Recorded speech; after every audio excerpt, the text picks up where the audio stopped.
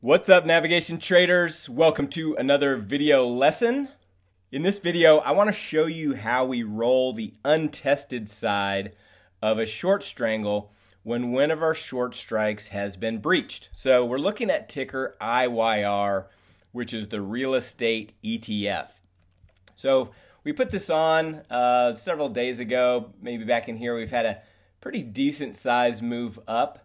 So if we take a look at our Analyze tab, you'll see that price is currently breaching our short strike. Our short call is the 76 call. And so you can see that price has moved through that and it's just kind of hanging out here above it. So our trigger to adjust is if price breaches the short strike either to the upside or to the downside. And the way that we adjust this is we take the untested side, which is the put side, and we roll that closer to the money. And that does a couple things for us. It doesn't take any more capital to do, and it gives us more credit. We collect more credit for the trade, so then when we eventually get out of it, we have compiled these credits that we're continuing to collect. We buy it back for a lower amount, and we pocket the difference. We pocket the profit. The one thing I like to do when I'm looking at this is I like to uncheck the call and just take a look at where the put is. So if you look at just the put, you can see that the pink line, our profit line, is almost at max profit. You know, we've got a total of a max profit of $189 on this just the put side. We've already gained over $137. So there's not too much left in that. And the fact is, by rolling it closer, we're going to collect that credit, lock in that gain on the put side. Now, keep in mind, we're still down on the trade overall, just about $70, so not a big deal. But it locks in the profit on the put side, moves that put closer, gives us more time to be in the trade. Now, with this trade, we are in the April 20 cycle at the time of this recording. So if we take a look at the trade tab, you can see there's still 36 days left in the trade. So if we didn't have a position on at all, that's the cycle that we would enter the trade in. So we're not rolling out to the next expiration cycle that would have 64 days. We're just going to roll up the puts and stay in the same expiration cycle with 36 days to expiration.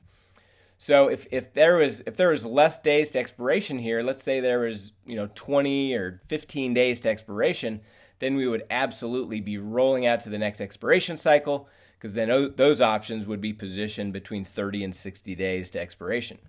So that's the thought process we use, whether we're going to stay in the same cycle or roll out to the next. And in this case, we're going to stay in the April 20 option cycle. We're simply going to move our put from the 68 up closer to the money. Now, how do we determine how close to the money that we roll that put? Well, if we go to the trade tab, we want to roll it up to about the 30 delta. Okay, so you can see that we're currently at the 7 delta where our position is, and we just want to roll that up to about the 30 delta, which in this case there's one exactly at 30, and so that'd be the 74 strike. So we're simply going to roll our puts from the 68 up to the 74. Okay. Now we can do that all in one transaction, and you simply click on the put side, or in this case the untested side. So this is the side being tested or breached. This is the untested side, so we're going to roll the untested side up to the 30 delta. Highlight just the put because we're just rolling the put. We're going to leave the call where it is. We're going to right click, create rolling order, choose that option. Now, a couple things happen. It populates your order, but you've got to make a couple changes. One, you can see the roll is going to a different expiration cycle. It's going from the 20th to the 27th. Well, we already talked about, we don't want that. We want to go to the 20th, okay? And then you can see the puts, the strikes are the same. Remember, we're currently at the 68, but we want to roll up to the 74. Okay, so you got to change that. So now essentially what we're doing is we're buying back the 68 put and we're rolling it up to the 74 put. So we're buying back the 68 put and we're reselling the 74 put. And by doing that, we're collecting a nice big credit of 62 cents. And so when you're ready to do that, then you just ship it off to your broker, hit confirm and send. We may have to make an adjustment to price. So if you don't get filled right away, you can do one of two things. You can just let it set until you do get filled, or in this case, for the sakes of this video, I'm going to go ahead and cancel replace the order, move it down one more penny, hit confirm and send, and see if we get filled there. And we sure did. So we got filled at 61 cents. We are in the trade. And now if we take a look at our graph, you can see what that does. The one thing you might be thinking is, okay, yeah, but you narrowed your range. Yes, we did. However, we're still giving ourselves a little more room to the downside than to the upside. If price continues to move higher, we can roll the puts up again and potentially go inverted. If price breaches our downside, we can roll our calls down, and we keep playing this kind of game of ping pong until we get price to kind of stabilize and allow ourselves for some time to pass, for some theta decay in the options, and for ourselves to be profitable. So it's just all about, if a trade goes against you, all we're looking to do is extend that duration, give ourselves more time to be right.